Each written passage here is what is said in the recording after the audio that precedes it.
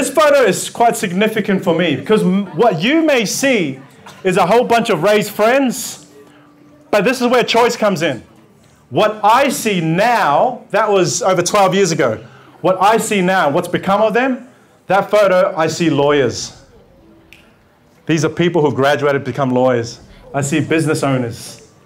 I see high school and primary school teachers. I see school principals in that photo. 2010, this was my crew.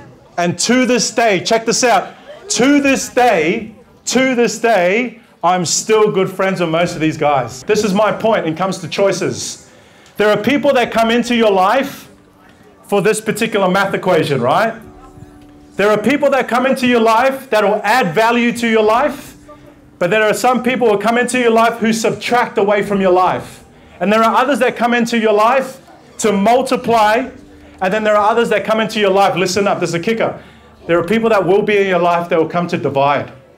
And what I simply mean by this, make the choice to have people in your life that will add value to your life. What do I mean by that? Have people in your life that will speak positivity. Have people in your life that will encourage you. Don't have people in your life, this is straight up, don't have people in your life that constantly take away, right? They're negative. Anytime you have a dream, they shoot it down. Anytime something positive happens in your life, they're like, oh, well, yeah, whatever. They ignore it, right?